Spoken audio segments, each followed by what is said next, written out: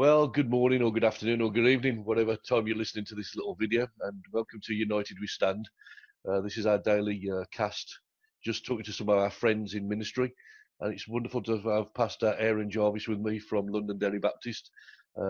We had the privilege of him come to talk to some of our leaders just a few months ago, and seems like a long time ago now, but God really spoke to us and shook us up, and I'm so proud to be part of what he's doing there at Londonderry, and also Pastor Craig.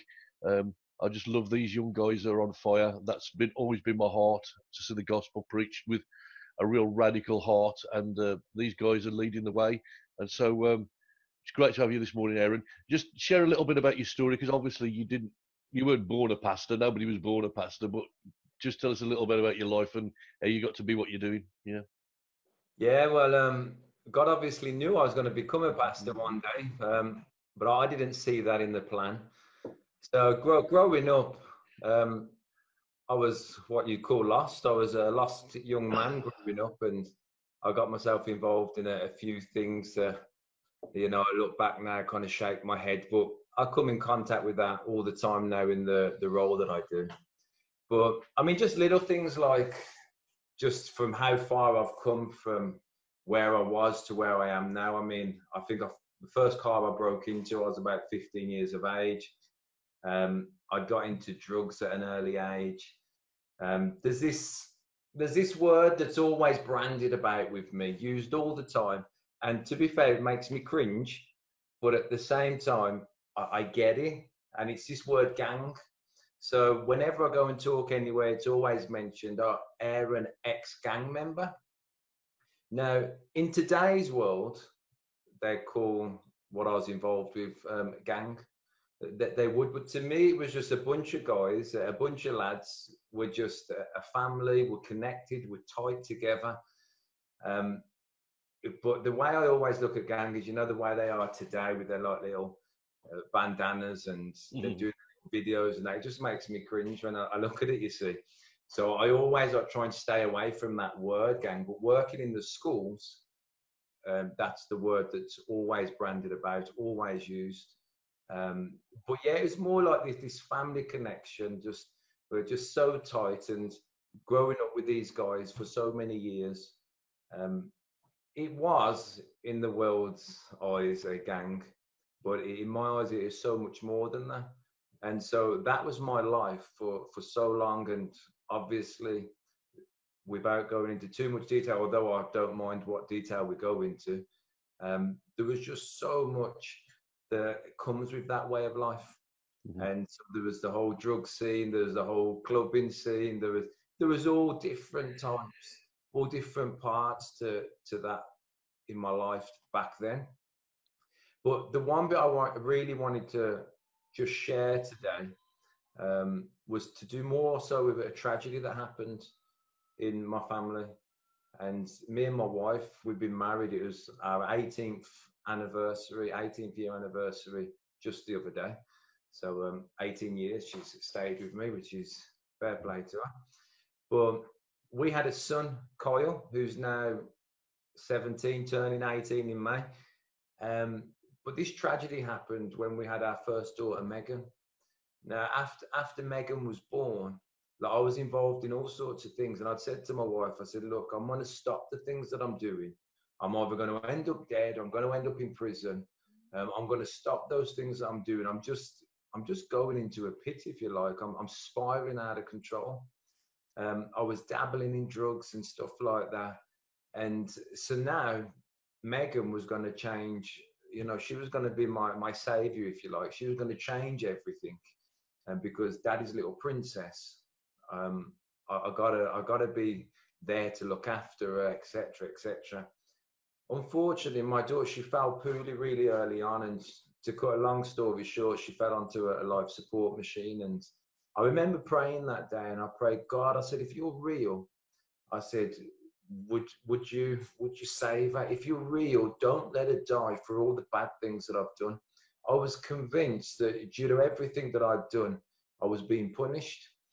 Well, I got a call off the doctor quite quickly after that prayer, and I ran down to the Pooley baby unit, And the doctor was there, my wife was crying, and I was convinced on the way down that God had heard my prayer and he'd healed her.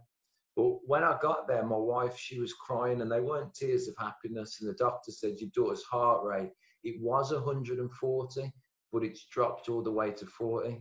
We need you to give us permission to turn the life support machine off. Your daughter's going to die. And so in that moment, I had the hardest choice, hardest decision of my life. My wife was obviously broken, as you can imagine, as was I.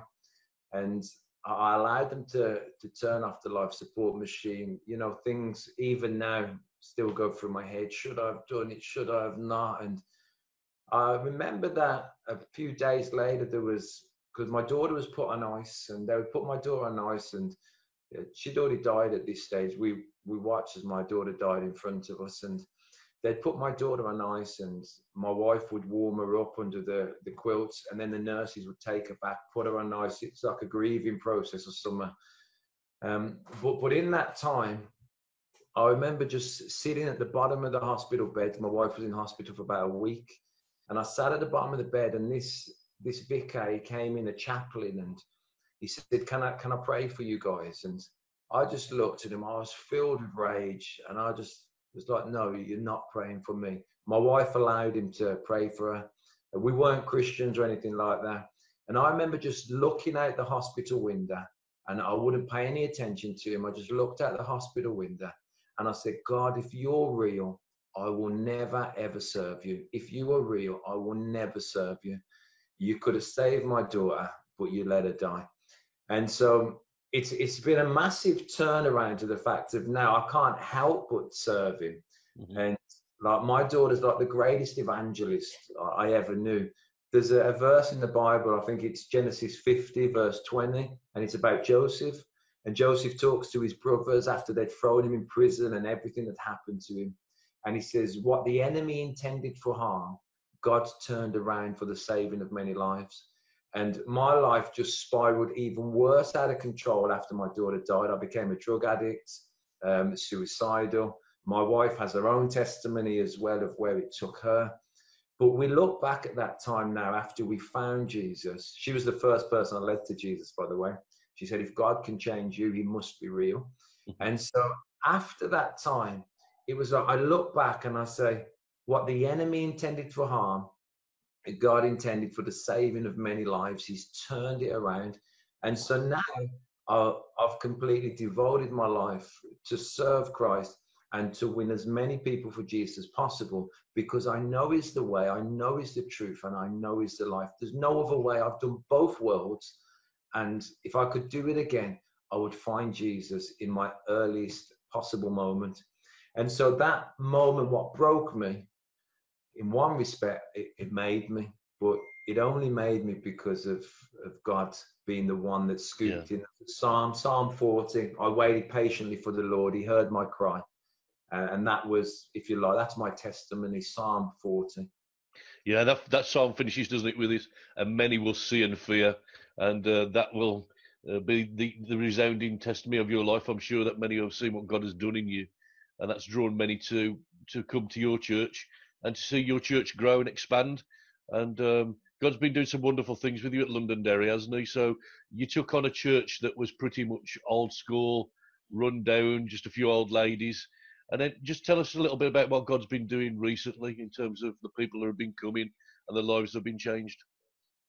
Yeah, well, first of all, just to say on those that were left at the church when I took it on, I think there was about 25 of us, but they were warriors in prayer, which is our foundation. And so God couldn't have given me a better 25 people, if you like, to start with.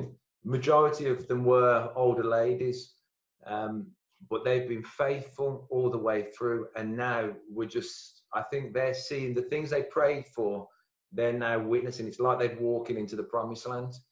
And so we've seen over 200 people come to faith in Londonderry. I became the pastor 3 years ago. Amazing. And we've seen 200 people come to faith in that time. We've had baptisms every month for the last 2.5 years. The only way the baptism stopped is when we went on lockdown. So I'm really annoyed. One of the things I always say, and it's genuine, hand on heart. When I'm leading nobody else to Jesus, when I lead no one else to Jesus, I'm like, Lord, take me home. My mission's over.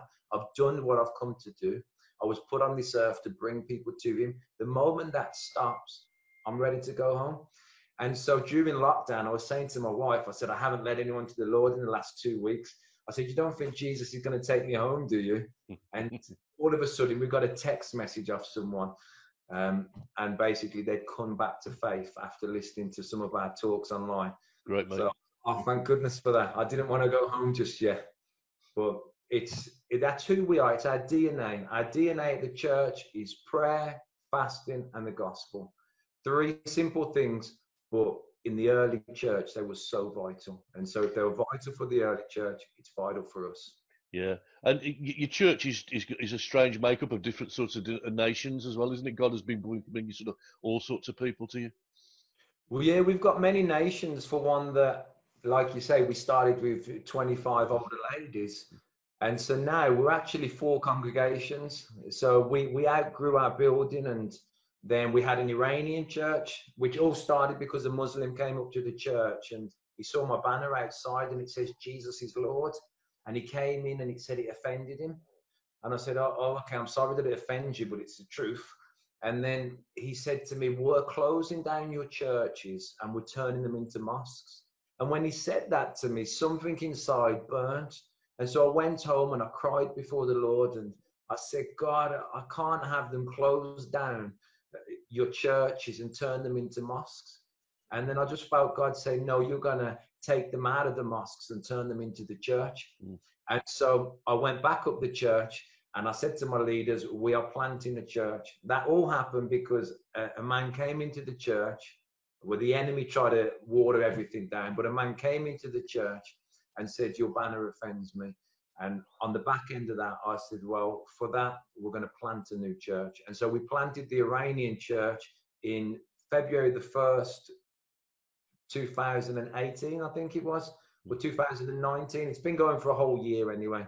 So 2019. So it's been going for a whole year. And there's been baptisms after baptisms in there, so many salvations.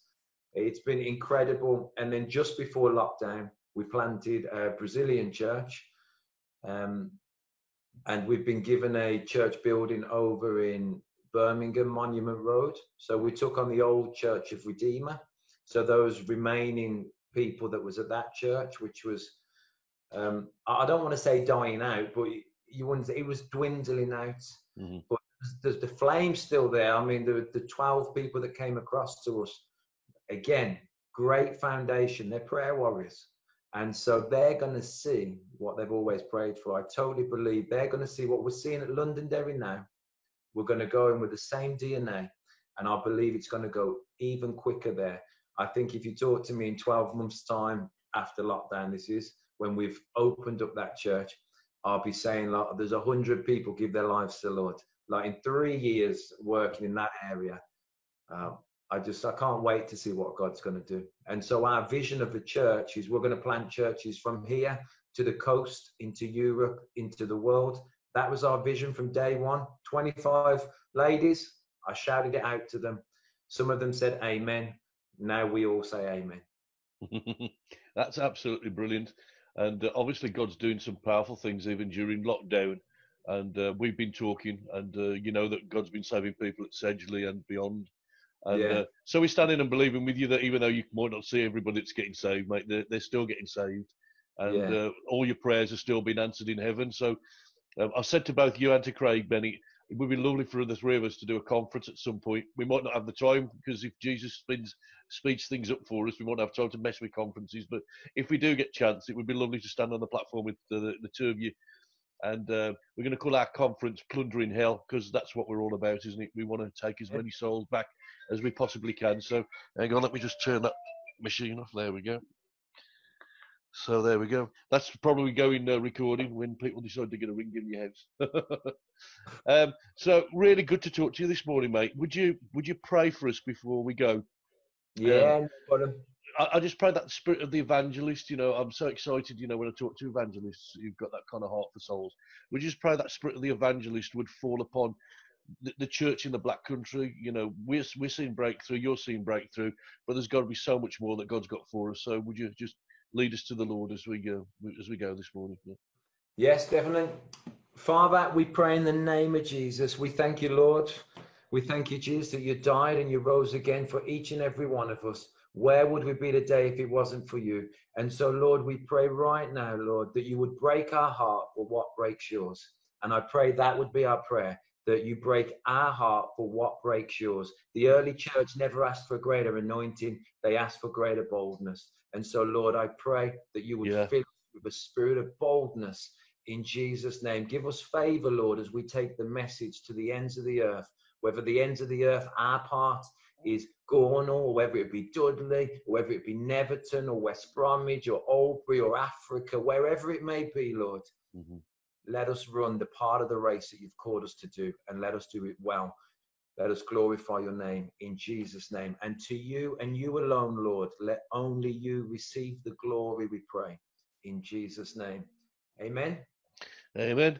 It's so wonderful to chat with you again today. You're always an inspiration when I speak to you, and I'm sure you've inspired those who are watching by video.